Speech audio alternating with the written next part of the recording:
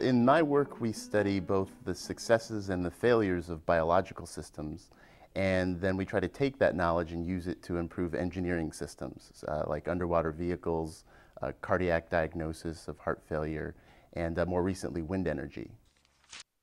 I've always been interested in engineering systems, trying to understand how in nature or in man-made structures how things work. And jellyfish seemed like an interesting challenge because on the surface they seem very simple. When you start to dig deeper, you find out that there's a lot of interesting complexity in these animals. We've been developing technology in our lab to measure the animals in the field. So what we've done is to develop technology that a scuba diver can take into the water and actually measure the flow currents that the animals create in their natural environment. The basic idea is that we can use lasers to measure how much energy the animals are expending to swim, how efficient they are, and so on. And so what we were interested in finding out was whether there was a sweet spot where you could have animals that were both efficient but also effective swimmers. It turns out they don't exist in nature, but we as engineers can build them in the laboratory.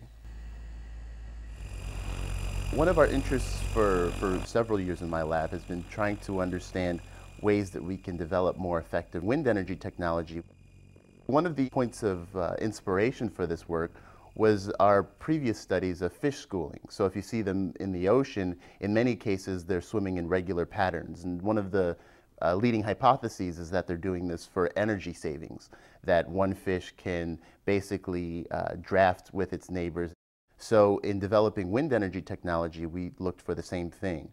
And so we've now been able to demonstrate this in field experiments where we're able to show that by grouping wind turbines in particular arrangements, they're actually more efficient than the isolated wind turbines would be.